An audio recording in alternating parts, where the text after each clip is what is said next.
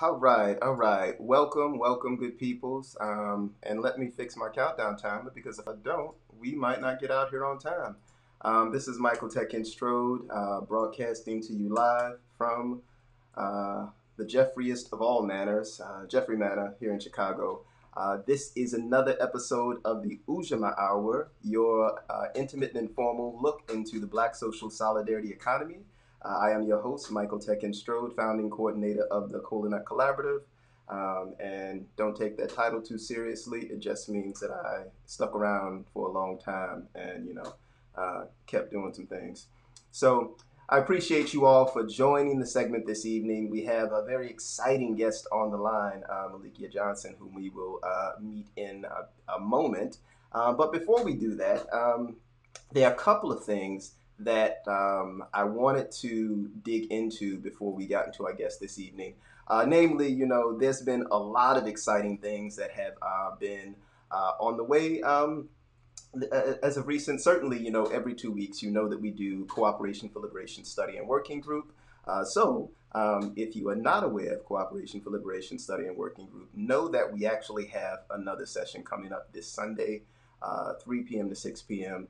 We are currently reviewing a glorious text by Dr. Monica White, Freedom Farmers, Agricultural Resistance in the Black Freedom Movement. We are digging into Chapter 2. We've already engaged in Chapter 1. We had some dialogue and discussion around that. We're going to be digging into Chapter 2. If you're not familiar with Cooperation for Liberation, we're going to do a little bit of a recap at the end of the show that really kind of talks more about that space.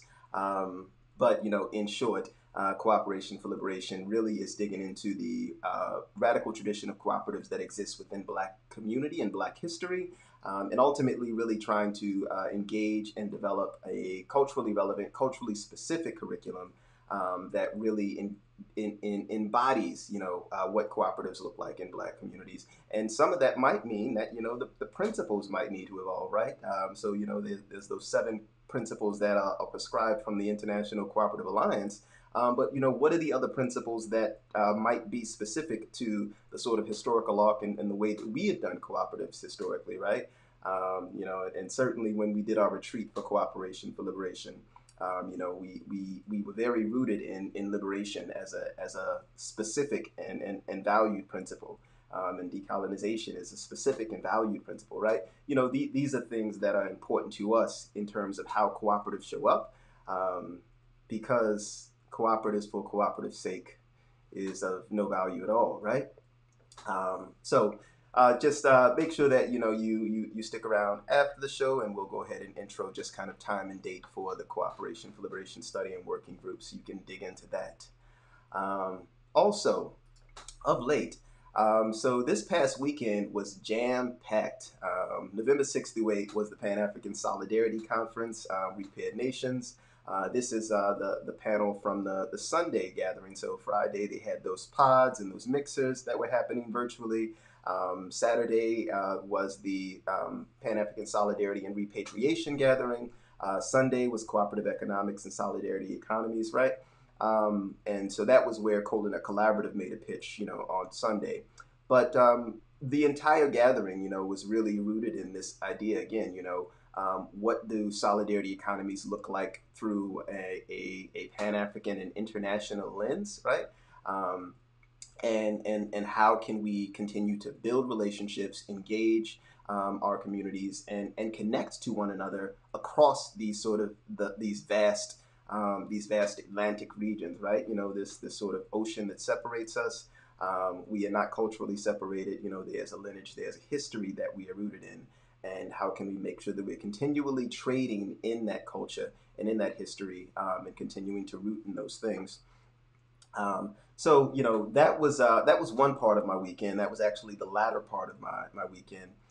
The earlier part, I spent with, as a delegate to the Southern Movement Assembly 9. Just as a delegate of the U.S. Solidarity Economy Network. That was, again, another very valuable space to really engage in. And this is something that I commented on, just as I was kind of rattling off online. I don't do too much, social media chatter, but when I do, it's relevant and it's specific to the moment. Um, and one of the things that I highlighted was just this notion that, of folks who were kind of lecturing. They were doing these online lectures that really talked about how the organizing starts now, or organizing starts today, organizing starts tomorrow. No, no, no, no. It does not. It does not start. At the moment that the sort of election is decided, and it doesn't start. I mean, it's been going on, and if you weren't there, right, then that says something about your ability to kind of be rooted in that type of lecture. So I'm not going to spend too much time because I really wanted to highlight how valuable and important Southern Movement Assembly is as a model for how regional organizing happens, and how much there is for for everyone to learn, in terms of how the Southern Movement Assembly gets done, how the synthesis occurs, what knowledge we can draw from there. And so the U.S. Solidarity Economy Network was represented there as in solidarity with the Southern Movement Assembly, in solidarity with the aspirations of the Southern Movement Assembly, and to, ideally continue to build links and interconnect, and support the work that wants to happen for the region. So that was something that was really really valuable and important. And the sort of final piece I want to kind of dig into is this is two-parter here, right? So first, I'm just going to give you a preview of the that's not the screen. I'm going to give you a preview of the digital collage that's being built out in the Cooperation for Liberation. So as part of the sort of work of engaging Freedom Farms, we're working through this idea of a digital collage as a set of resources beyond the text, right? Because people engage with text and readings differently, but how can we actually build a different body of resources? Links to articles, podcasts, YouTube videos, and so on, that really allow people to engage not only with the text itself, but with current work that is happening. Certainly the National Black Food and Justice Alliance is doing some of that current work, that's highlighted in the Freedom Farms. But just also, what are the adjoining stories? What are the adjoining histories that are really important for us to represent as we start to get into a text like Freedom Farmers? Because, again, this is not cooperatives for cooperative's sake. There was a specific liberatory pathway that communities were traveling upon that led them to use cooperatives to enact self-determination, right? To pursue self-determination.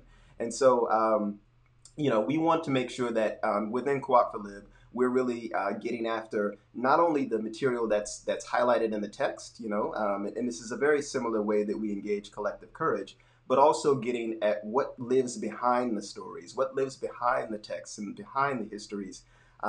So, and also, again, touching upon multiple ways of learning, really designing a space that actually touches upon how different people take in information, and so that we can address everyone's needs.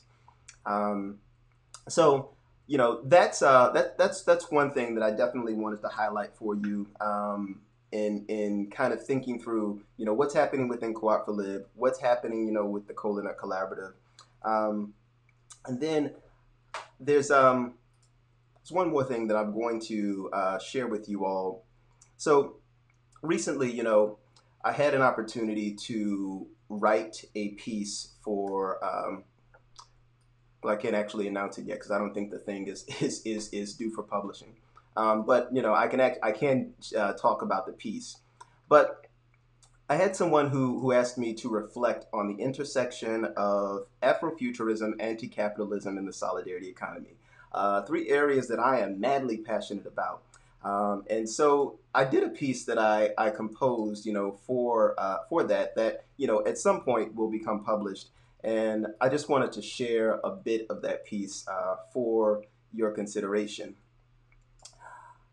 Which is sort of tentatively or titled "Change Everything," but that's also the title of a Ruth Wilson Gilmore book that's coming out in February of next year. So I don't want to jump on anybody's publishing creds.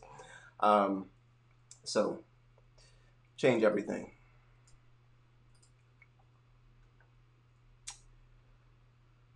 What is the biggest story we can imagine telling ourselves and say about our future? Adrienne Marie Brown, Afrofuturism, the World of Black Sci-Fi and Fantasy Culture. In a 2018 interview on the Ujamaa Hour, I had a conversation with Dr. Kamal Rashid on liberated practices of the African diaspora upon escaping enslavement and the post-colonial vision of Julius Nyerere for Tanzania. Nyerere presented his plan in a publication entitled Ujamaa, The Basis of African Socialism. Ujamaa in the United States is often taken to mean cooperative economics due to its visibility as a principle of Kwanzaa. The original Swahili interpretation is closer to familyhood. Nyerere adopted this meaning for his approach to socialism following the departure of British and Arab colonial power, as society in Nyerere's vision was an extension of one's tribe, community, and family. Therefore, society bore a responsibility to support its citizens as one would a member of their own family. This approach was a deep departure from the political economy of African countries throughout the era of colonialism and later neocolonialism. Colonization represented a wholesale extraction of human and natural resources, extending in part from the heightened industrialization, enclosure of common lands, and increasing labor exploitation taking place throughout Europe. As European countries reached the limits of resource extraction locally, advances in shipbuilding enabled them to explore and exploit the resources of distant lands. The proximity and presence and diversity of resources located in Africa were a bounty much too tempting for these European explorers. Colonization was not merely a technical process. There is something to be examined in the constraints placed upon our social, political, and economic imaginations, which was rejected by post-colonial governments in Africa.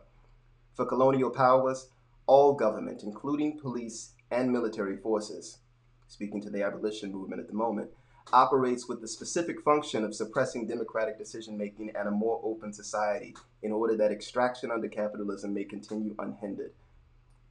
Rejecting this colonial imagination required posing questions about what precisely a government and an economy were for, if not meeting people's needs and uplifting everyone in a society at the expense of none.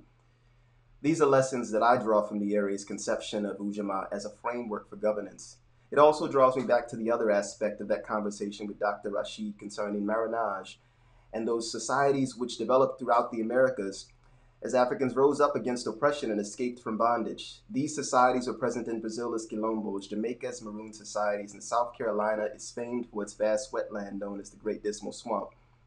Dr. Rashid noted that Africans did not lose the whole of their cultural memory as a consequence of being taken to the Americas. These cultural retentions can become the basis of societies they would form upon their escape.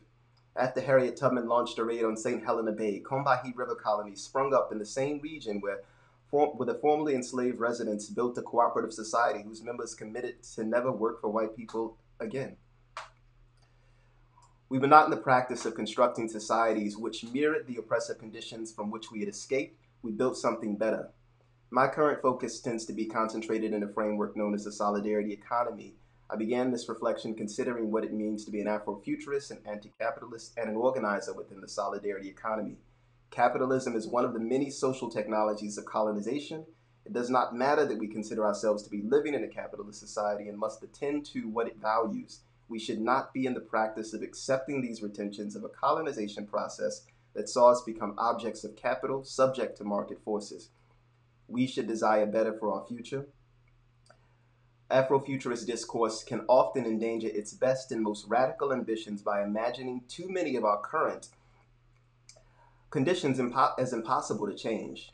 I believe everything should be questioned and anything can be changed, specifically those things which we know to be oppressive. Capitalism as a system is one of those things. A post-capitalist framework like a solidarity economy is a different vision and a bigger space for us to imagine what else might be possible. A solidarity economy grounded in the values of solidarity, cooperation, mutualism, equity, participatory democracy, sustainability, and pluralism. A solidarity economy practicing mutual aid, reparations, indigenous land restoration, cooperative workplaces, communal housing, and direct democracy. To Adrienne's question beginning this composition, what is the biggest story we can tell ourselves about the future? Why should we be afraid to dream that we can start building our society from a different set of bricks? I look forward to walking with you towards a place where everything has changed. So that will appear somewhere. I have no idea where that will appear. But I will certainly share out on the Ujamaa Hour page when that appearance is made known. Um, and so, look forward to that in the future. Much more soon to come. And with that, I want to make sure that we intro our guest. So, we've got, again, as I mentioned, wonderful, esteemed figure, bringing into this broadcast, Malikia Johnson. Take Care of Each Other World Tour, designed for the Commons, Grassroots Economic Organizing, community builder, dancer, oral historian. I certainly like this element of the bio that really draws on the sort of lineage of Vanessa Howell, Erica Johnson, Claretha Willie B Johnson, Patricia Caver, and Charles Johnson.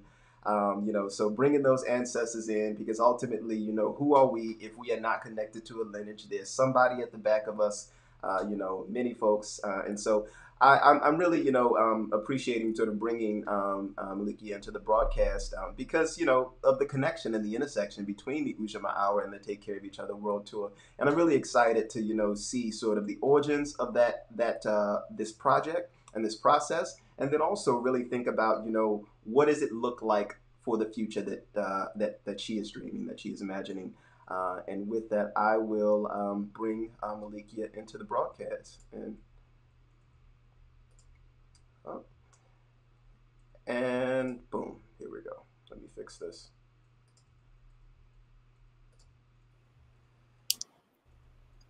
All right, we have you on, Malikia. Thank you for joining us.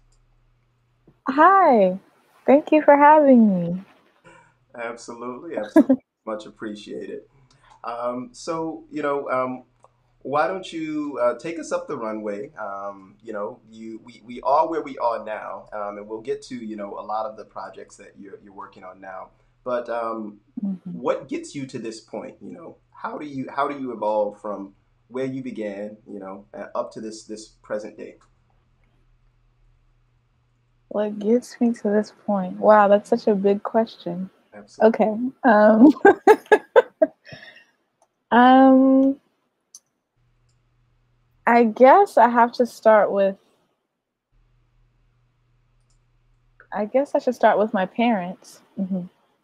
They they are these two amazing people that decided to come together and raise their children vegetarian and to follow the principles of Ma'at and to meditate together as a family and to celebrate Kwanzaa. And so that's how I grew up. And having that foundation has always driven me toward ideas like solidarity economy and cooperative living, but I didn't have those words to put on it while I was growing up. I also I grew up in Des Moines, Iowa, so there was no one doing that where I was from or where I was growing up. And it wasn't until I went to college at Howard University and met other people who had heard of Kwanzaa. And so that was a very exciting thing to me. And also Umoja Karamu and these holidays that I had grew up celebrating, but no one else knew what they were. And I always had to like overly explain what they were. So yeah, I guess that's how I come into this. That's my orientation to life still. Yeah, and so I think I started learning about cooperatives and cooperative living and cooperative structures in a formal sense. At the end of my tenure at Howard, I was actually like a assistant, I guess, at the Moen Springer Research Center at Howard University. And so that group of people is just so cool. They know so much about Black people and our movements. And it was just so cool being able to be in the lunchroom with them, with all those archivists and like just that have been doing this for years and been accepting Black, you know, materials and newspapers and things like that for years. And one of the people that worked there, we called him Mr. Dr. Conte. I think he gave me Jessica's book, Collective Courage. And when I read it, I remember thinking, this is it. This is the stuff. Why don't people know about this? I don't understand. And yeah, and so she started doing panels, or not started, but I became aware of her doing panels in DC. And so I started going to all of her panels, just like trying to soak up all the cooperativeness that I could. Started going to all the One DC meetings because they were doing workshops with people in DC about how to form your own cooperative and what it looks like to, like, what the difference between renting and living in a housing cooperative is, and these sorts of things. And like through, what's it called? I guess different activities, they did really great gave really great examples of how to do this work. And so, yeah, so from there, I started cold emailing a bunch of people in DC about cooperatives. And one of those people was Ajowa Ifateyo, who's one of the co-founders of the Ella Jo Baker Intentional Community in Columbia Heights. And I was like, hi. I was just like, you know, really just try to get to know anybody. And I was just like, hi, can we meet? I just want to know more about you and about this cooperative stuff. And she was like, sure. And so I went and I met her and we had a great talk. And she was like, do you want to be a part of GEO, the Grassroots Economic Organizing Collective? And I was like, no. And she was like, you know, do you want to be a writer? This would be a good way to do it. And I'm like, I don't really, that's not my thing. But somehow I just decided to look into it. And I had an introductory call with one of our members. His name is Josh Davis, who's an amazing guy in Montana who's into this stuff. And he sort of sold me on the whole thing. And that's how I got involved in GEO. And GEO has like these giants in the cooperative movement with Ajowa Ifateyo, Jessica Gordon-Nemhard, Jim Johnson, Michael Johnson, like these people that have been doing this forever. Like Michael works with Ghana's, Jim's been doing cooperative development forever. And so I just got, you know, washed into all that is the solidarity economy and cooperative living and thinking. And yeah, so I guess that's how I got into the tour, sort of. And I've done, you know, done a little bit of background on the tour, and just, you know, so there was just this point where you were like, you know, I'm gonna make a break. I'm gonna just start traveling. I'm gonna hit these spaces. So tell us, you know, what was the sort of decision point, you know, or the sort of fracture that kind of was like, you know, I'm going to take this tour, and also just give folks just a bit of background on how you perceive or how you think about, conceptualize the tour, you know, and then just tell us what makes you say, I'm taking off. Yeah. Yeah, so the tour had actually been on my mind for like about a year before I'd done it, but I was just trying to gather up the gumption to do it. I had actually, when I first graduated from Howard, I went to Georgetown after and started my postbac in computer science for a year. And while I was there, I realized that I was more interested in engineering than computer science. And then I got a little bit involved into the makerspace while I was there and realized that I was really interested in what a cooperative technology might look like. And I can get into that later, but that was a pressing question in my mind. And I wanted to talk with other people about what that might mean. And, but I ended up not going on. So once I quit that program, because I realized that's not what I wanted to do, I got a job and was just like trying to figure out my life. And I went actually to California just on a break. And one of my friends was graduating. So I was, you know, there to support him. And he was also one of the managers at his garden, at his schools, to call it a garden is actually too small. It's like they have acres of land. So we were just in the garden, for all intents and purposes. That's all I can call it. But yeah, we were in the garden. We were looking in these rows of lemon trees and orange trees, and I was just so happy. I remember just being so happy, and we were picking food off of the trees, and I remember just thinking, I can't go back to work. Like, I cannot, like, this life is here for me, waiting for me, like, to be able to travel to gardens and like talk with people about cooperative things and to have a good time. Like, this life is waiting for me. So that's how I got in. That's sort of why I was like, okay. And I went, as soon as I came back to DC, I was like, I put in my week and a half notice. Wasn't even really 2 weeks. It was a week and a half notice because I just had to go. And I started working on the website and just like penciling it out and yeah, deciding to make a move. And everything sort of fell in line at the same time. One of my friends was staying with me and she was looking for a place to stay. So she subleased my place, and my neighbor needed a car and he subleased my car. And so it was like all of these things that would have been burdens became not burdens. And it was just fell in line. And so what the tour was really me just embarking on these questions that I had that I knew other people were asking, but I wasn't around many of them. And I just wanted to go find them, find the people that I knew were asking the same questions I was asking. And I just sort of knew that there were other people, because that's how the world works. You're not the only one asking questions. But yeah, and so it was just me. I called it an archiving project in the beginning. I'm not sure if I would call it that now. I mean, it is. It's stored at the Northern Spring Research Center. I partnered with them to do it. So that in that sense it is. But it really was just me trying to get a hold on what all of this cooperative stuff meant. That sort of how this endeavor that you're doing with the Ujamaa Hour, like trying to get at the nitty gritty. What does this mean? What does this look like?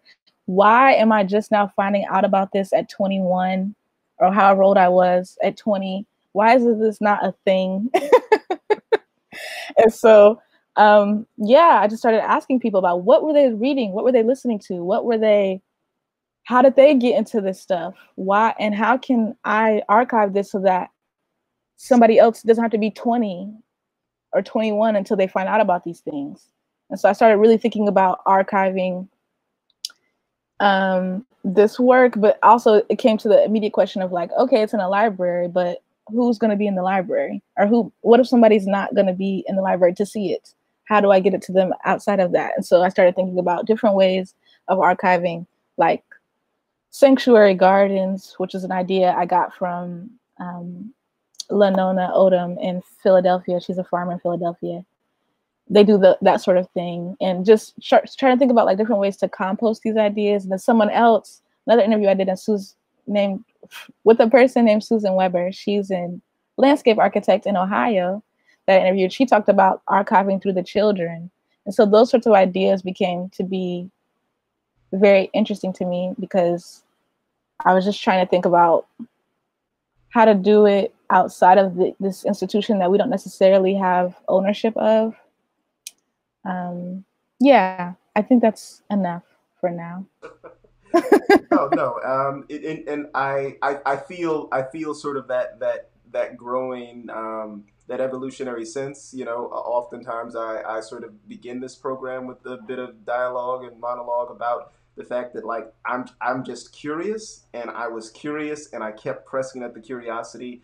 And and we were kind of recapping a bit before this, and I was like, I've kept the production values low, because if it's any more work that's needed for this, I won't do it. But Yes. definitely the curiosity and the sort of inquiry and the questions kept driving me. Um, and so, you've established this initial archive. Is the archive capped? Is it just in stasis? Is it just on hold for a moment? What's the sort of Yeah. life of the archive and the life of the work in terms of how you have approached it? Yeah, that's a good And you can question. say I don't know. Actually, I don't know either. So that's I mean, yeah. So it's on my website. It's housed on my website at the moment. So if people are interested in the interviews, they could find it there, which is malikiajohnson.com. Yeah, but like I said, I do have an agreement with the Moreland Spring Research Center to house it in their digital archives. And so it will also be housed at Howard. I'm not sure how far along they are in terms of like metadata and like doing all of that Mhm. stuff. And I just started doing the transcriptions myself, or like finished doing the transcriptions myself. So that's in the process. Mhm. But yeah, so does that answer your question? I mean, if it answers your question, yeah. Ultimately, it shows how you're thinking about it, right? Because, yeah, so yeah. I mean, just if that's where it is, that's great. Well, I mean, I think like you're talking about in terms of evolution, like when I began, it was like, oh, I need to find a place to house it. But now I'm in a place where it's like, how can I get these ideas outside of those institutions? So I guess that's where I'm at now. I'm still trying to figure out through things like placemaking and these toolkits that we're doing, like how we can just get the information circulating in a sort of way. That's where my head is at the moment. Okay. But yeah. So Mhm. then let's bridge it there. So introduce for us what Design for the Commons is, and then how it kind of if it's taking on the life of some of that particular work that you're thinking through, or Mhm. what it is in terms of how this evolves. Yeah, yeah, definitely. I'd love to. Yeah, it's definitely taking on the life of some of that. It's the continuation of some of those questions. Design for the Commons is a worker cooperative that's developing between me, Ajowa Ifateyo, the woman I spoke about earlier. She was super instrumental on my tour. Every stop that I went to, she was like, I would not have been able to do it without her. Like specifically, there were a lot of other people involved, but specifically her. You'll see on my website, I add the co-creators for every stop, and she's on every single one. So she's been super instrumental in my journey in learning all of this stuff. Um, so Ajowa Ifateyo and Ebony Gustavo is also a partner, worker owner. And so it is um, a space where we're trying to build beautifully intelligent systems, what we call them, so that care and connection can happen by design in anywhere people are gathered. So in the workplace, in neighborhoods, in church, in school, wherever people are gathered for a purpose, we would like there to be care and connection by design in those spaces. And so we started creating these toolkits to which are really just mutual aid systems, but we've put a funky design on it and and made it a little more palatable for people that may not be familiar with these sorts of things, I think. And yeah, have spread it to, so our first toolkit was the neighborhood toolkit. And with that toolkit, we sent it to neighborhood associations all over the country. Um, and it's crazy, but because there are these people, that neighborhood associations that are together for the good of the neighborhood. And a lot of them had never heard of any of the things that we were talking about. But in all of the cities, there are equal parts, mutual aid things happening. So it's like, what is happening? So we're trying to bridge that gap a little bit, trying to get people closer to cooperation through the ideas of mutual aid, sharing, pooling, and exchanging, basically. If you're not familiar with mutual aid, I know I wasn't for quite some time. I was like, what is that? I don't know what y'all are talking about. But sharing, okay? Sharing, pooling, and exchanging.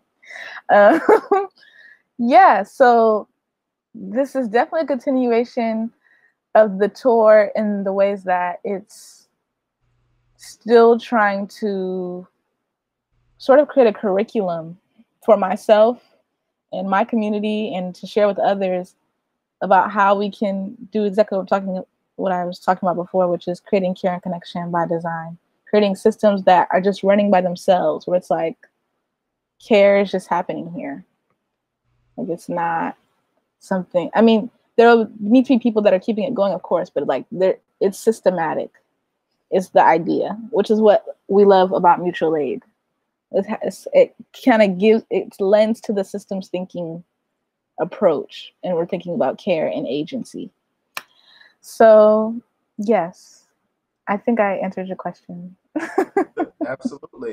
It's so the design component of this. Yeah. How deep are you all kind of delving into that? I know that, like, so I had a collaborator on a project here in Chicago called Photonia. Ebony Hawkins, dear friend, collaborator, now repping in Philly. But um, during that collaboration, she brought us all together, and as part of the members of the team, and we were engaging the human centered design curriculum, right? As a part of our kind of thinking. We'd done a few things, but just to inform our thinking about how we were going to approach this Photonia initiative. So that has actually kind of rooted in me that now every time I'm in an organizing space, I want to introduce the design thinking toolkit, and even decolonized design toolkits, whatever. I want everyone to be thinking about how design informs the work. So how does it kind of factor into why you all chose design for Commons? Yeah. I think we were thinking about the fact that when we think about ideas like care and trust, it's like there's this sense that it's sort of left up to chance, like, oh, we can't really do anything about it, or we don't have control over it. And it's like, no, we can create systems that make this a predictable outcome. This is possible. Care and trust can be a predictable outcome as a result of systems. So that's why we were thinking about it in terms of design, because it's like, this is not by happenstance. This is intentional. This is thought about from the beginning. Like, I don't know how else to say it, but like, yeah, this is not just, oh, maybe, hopefully we can perhaps strengthen care in our community, or perhaps strengthen trust in our community. It's like, no, there's proven data, millennia of data, that if you share, if you exchange, if you pool your resources together, the predictable outcome is that care and trust will strengthen.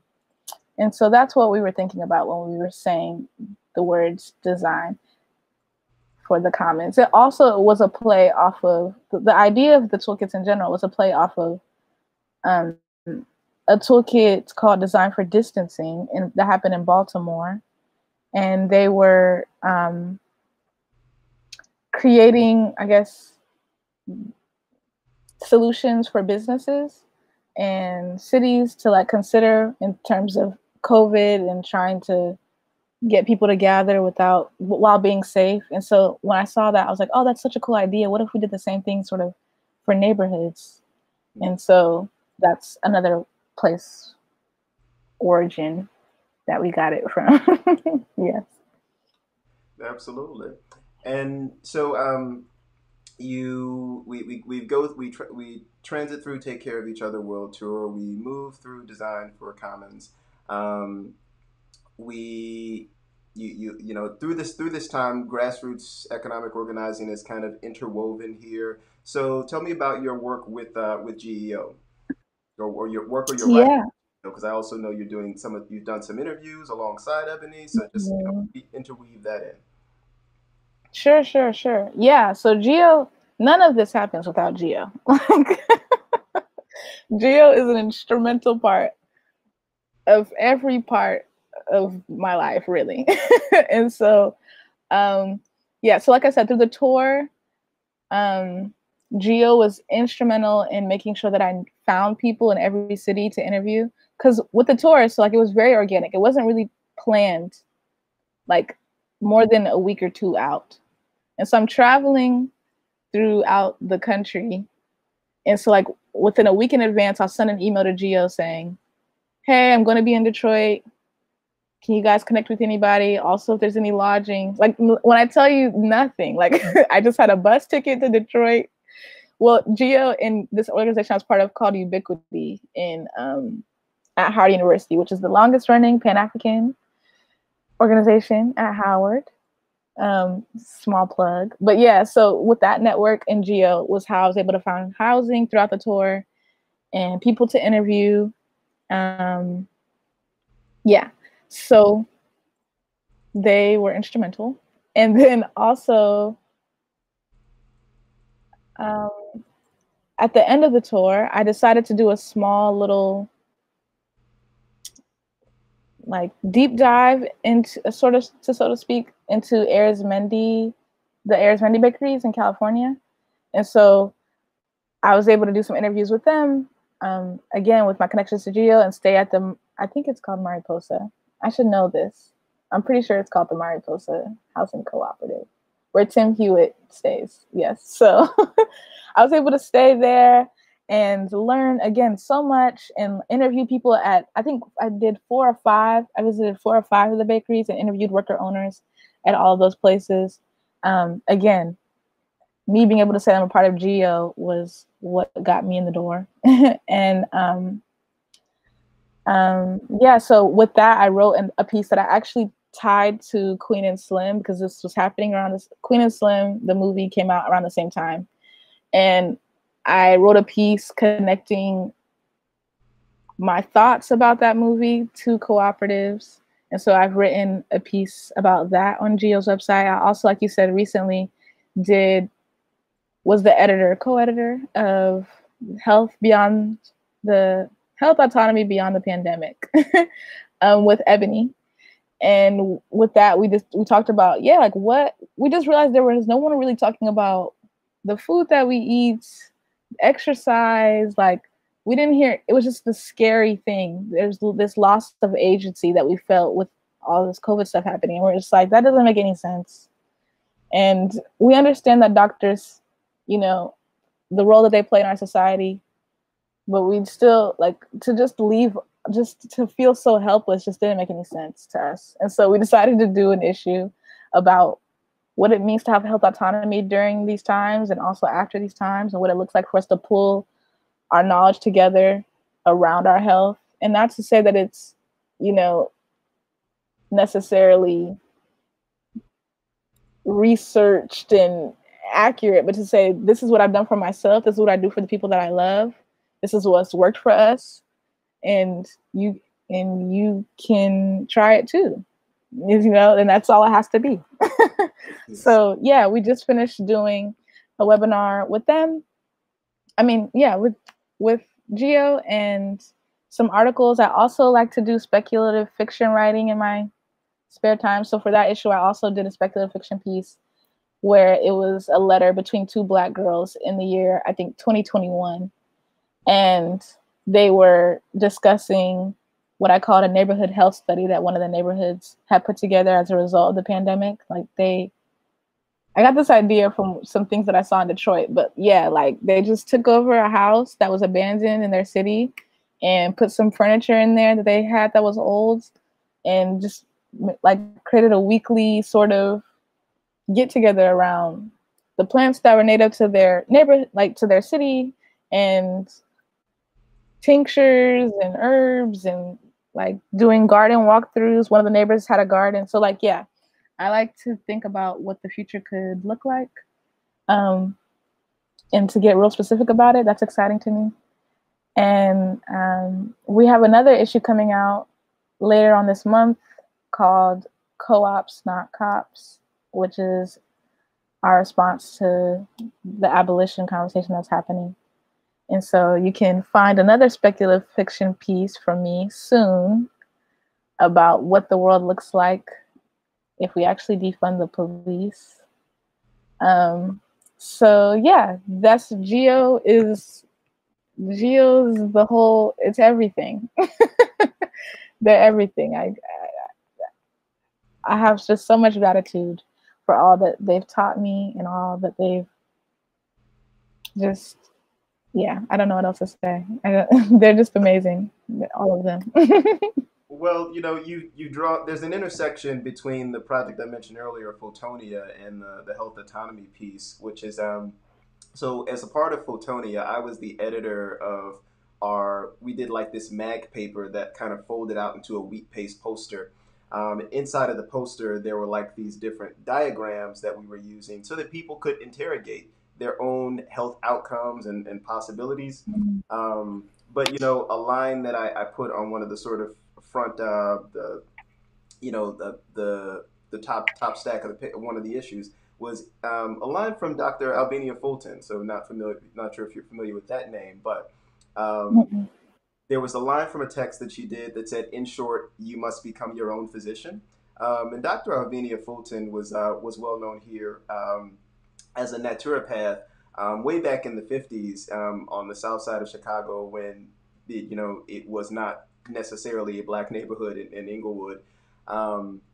But what that issue was really about, that question of, hey, yeah, there are physicians, and you need to kind of be in conversation and in discourse and in dialogue with whomever Right. healthcare provider is. So I really appreciate that health autonomy conversation. Not to mention or to mention that Umedics was there, so certainly repping Chicago. I've been much appreciated there. So tell me, do you have a favorite line from that Queen and Slim piece, or a favorite passage that was that you'd like to hearken to, or just kind of call out a little nugget? Ooh. Even if it's just a thought, you can paraphrase it if you want to. I don't know. I was gonna say I don't remember. It feels like I wrote it around this time last year, so that I don't know if I remember a line, but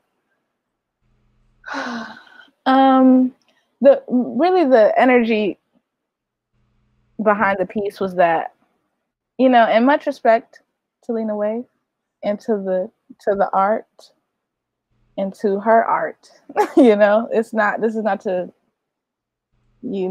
be combative in that way. Mm-hmm. I just remember thinking by the end of the movie, like, we could have imagined anything. And this is what we imagine? Like, this is not even real life, and we still aren't surviving? This is too much. Like, I just was so disappointed for me, the ending was just like, I was talking about it for like at least the next couple of days. Like, we couldn't imagine anything more. Like, so yeah, the sentiment was that as creators, we have a responsibility for the energy, I'm trying to remember the exact way that I put it, but basically it was something to the effect of, like, for the, dang, I wish I remembered the name. I don't want to say energy. That's what's coming to top of my mind, and I don't want to be seen as like, the girl that's talking about energy, and but we dig energy. But basically, what do you say? We dig energy here. Vibes is acceptable. Okay. Okay, cool. But basically, creators are responsible for the energy they contribute to, and then that they put out into the world. Mm-hmm. And that as creators, we have to take heed of that responsibility. I think it was a sort of a call to take heed to that responsibility. And I was bringing in Cooperative, specifically the Aries Bendy Bakery interviews, to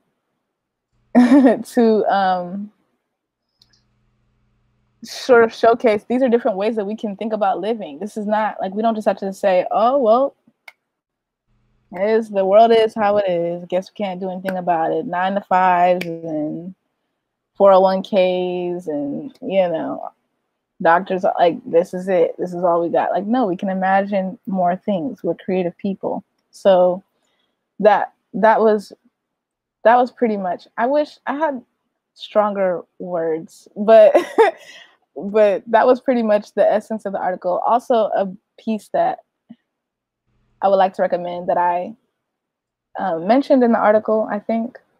If I didn't, I should have. But there's a journal called A Gathering Together that one of my professors, Dr. Joshua Myers, who was super instrumental in my development at Howard is one of the editors of, and they sort of delve really deep into that conversation in one of their issues that I could perhaps tell you later and you share with people that I can't remember off the top of my head. But I remember at the time that issue also really affected me, and me thinking about what Queen and Slim was offering to the world and just the potential that it had, and that I was just so disappointed in. Again, no shade. This is just like my opinion. There's no shade to the art. Absolutely, absolutely. Well, I mean, and as artists, if we can't take the critique that one another offers, certainly we are not ready for what the world has to offer us in response to our art. Um, and so you That's can true. that link to that article for folks who are watching in the chat. So we've got, Oh, Malikia's, websites. You can catch the Take Care of Each Other World Tour. You can go to Design for the Commons and see all the toolkits. You can jump over to Grassroots to Geo and, see that article on Queen and Slim. So you've got lots of ways that you can engage with the work that Malikia is doing here. And please, bookmark, save, and dig into all of those. And if you do have questions, for Malikia within the broadcast, please feel free to drop them in the chat. You want to make sure that, if you do have things that you want Malikia to speak to, that they are spoken to as I continue on. Because now, you've talked about the speculative fiction, and I love the conversational arc, how, I had this, Afrofuturist rendering of an economy, that I was talking about in the interim, and then boom, we get right back to this conversation about the future. And you use the phrase, I don't know if you use the phrase in the bio or if I stole it from some other notes somewhere else, but you talk about remembering the future.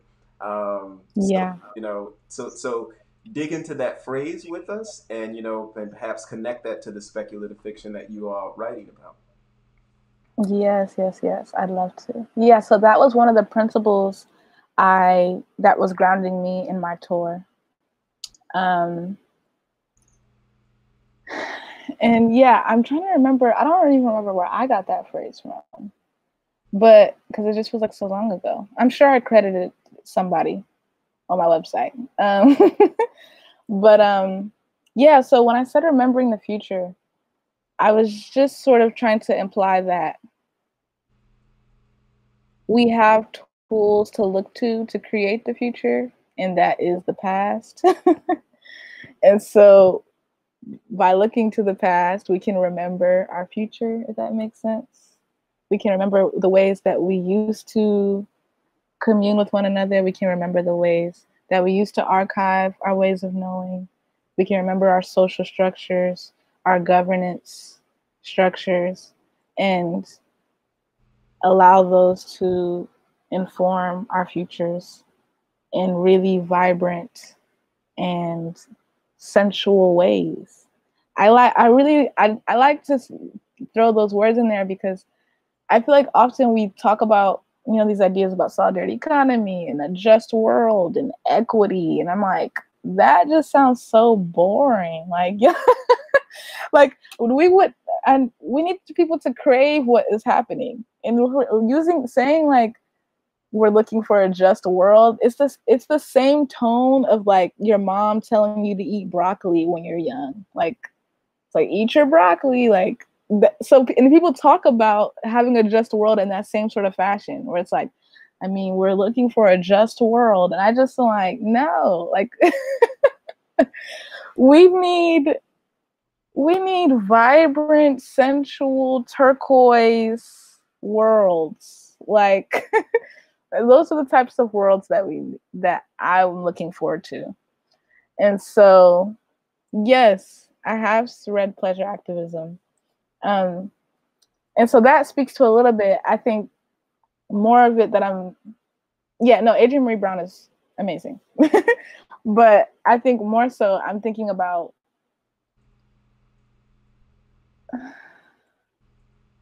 how do I explain? I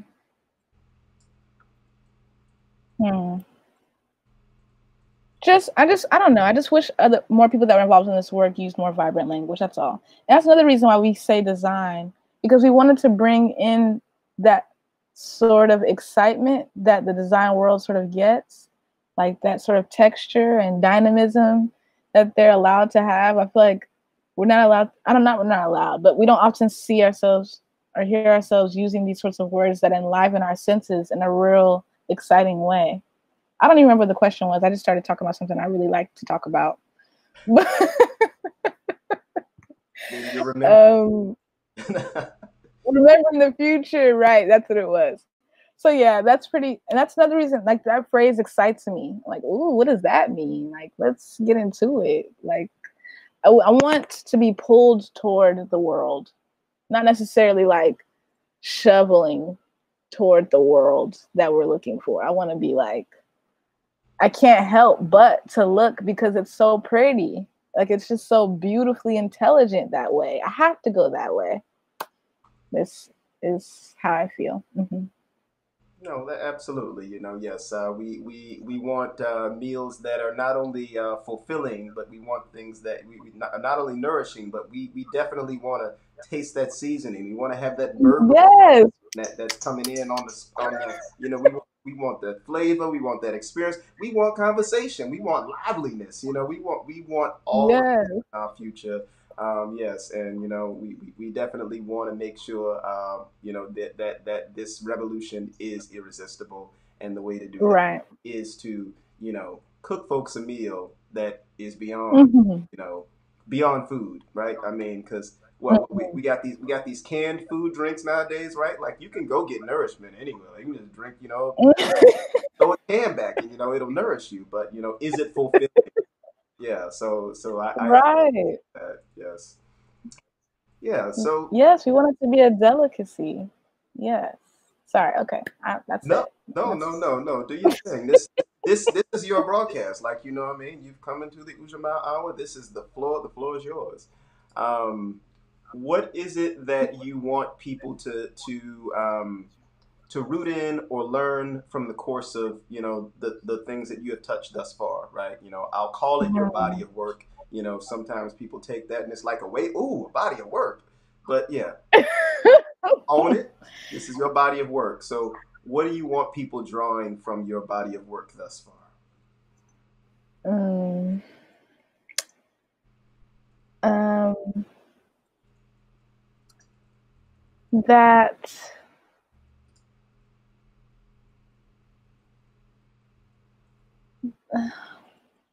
what do I want people? I want people to draw from my body of work. Wow, that's like, I feel like you're right. That is a little heavy. That's a little much. I don't know. I want people to draw from my life, I guess, the way I'm choosing to live my life, and the way I spend my time, that taking care of each other ain't that bad. It's not that hard. And in fact, I mean, there are difficulties, but in fact, it makes life all the more worth living, in that um, it doesn't all have to just be hippy dippy. I guess I feel like a lot of people that are into mutual aid and cooperative stuff, it's like, oh, we don't have timelines, or we don't have like like a structure to the ways that we do, and to the ways that we move. And that's why it's important for me to say the word intelligence when we talk about systems like beautiful intelligence, because there is an intelligence to the way that we're moving, and to the way, I think it reminds me of capoeira. Like, if anybody outside of the world of capoeira is looking at it, it looks crazy. Like, it doesn't look at all like there's any order to it. But to the people inside, it makes perfect sense.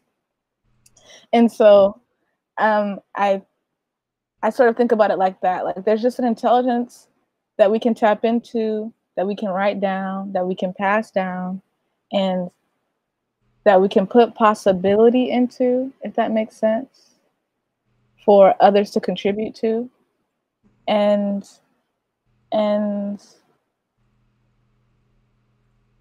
yeah, create beautifully intelligent worlds. And I just want people to see that it's possible. I want people to be able to ask, what if like in the wildest dreams, what if? That sounds so cliche, but it's true. I do. I don't want people to do that. This past I guess summer, I also started a project which you could find on Instagram called the Sidewalk Project, where I wrote a bunch of what if questions on the sidewalk in chalk, which was a lot of fun for me because I like to travel, but obviously because of the pandemic, there was no more of that. And so it was a way for me to sort of put my thoughts out into the world and to utilize the sidewalk as a sort of commons. And it's just, yeah, just me like exploring all these questions that I have. I was embarking on a bunch of projects this pandemic, like placemaking sort of projects. But yeah, so like with the sidewalk project, I was asking questions like, what if the library had apple trees? Or what if we did work that was nourishing to us? What if your job cared about your family time? What if we taught Black girls how to do their own nails and start cooperatives? That is like something that I think would be so cool. Because we see people get their nails done, and it's like we could just learn how to do that and do it ourselves. Like, and they already have clientele because they got mamas and aunties and grandmamas that get their nails done. It's, I don't know. Anyway, that's something so yeah, what if questions like that. I also did, although it's not really been documented, but I called it, this project called Joy on the Side of the Road, where I was exploring, again, like the commons and like the interaction between people. So basically all the project was me dancing down the street to music that was in my ears. And there were people that would be like dancing with me as they drove by, or like putting their hands on like, hey, I see you. And it was like so cool, this idea that this person that I wouldn't have met in a million years and probably won't ever see again is just riding by, and like we're exchanging joy. I could see people smile as they see me dance because they're like, oh wow, she's really dancing, like having a good time while she's walking. And that was just so exciting to me. So yeah, like that's just in the way that I live my life. I just want people to see the joy and the intelligence behind it and the beauty that I'm trying to constantly imbue into everything that I do. Mm-hmm. Mm. Wow. Yes. So that is the glorious arc. That is the glorious vision. That is the remembered future. That is the Malikia. Actually, say your first name for me, just so. Malikia. Malikia. Okay. Mm-hmm. Malikia Johnson. That is the remembered That's future okay. of Malikia Johnson. We really appreciate the time that you have taken and shared with us. What's your favorite capoeira move? My favorite capoeira move, Yeah. I guess Jenga, the basic Jenga, Okay. gets All me right. around the circle. All right. I'm they lower differentiate. I mean, I Okay. yes, yes. Although I haven't been to a Hoda in a very long time, so I'm probably very much out of step. But circle's always Many open. of us have it. Exactly. Yes, yes, yes. So, so this has been this episode of the Ujamaa Hour. The Ujamaa certainly is about cooperative economics, but more than that, it's about familyhood. It's about knitting together, weaving together, caring for one another, as we have been as Malikia has shared with us this evening. I hope that you have taken some value in what was shared. This broadcast will continue on in the Facebook ether, also on YouTube. So make sure you catch it in both of those places. Are there any closing thoughts? Are there anything that you want folks to look out for, or just be aware of before we do close?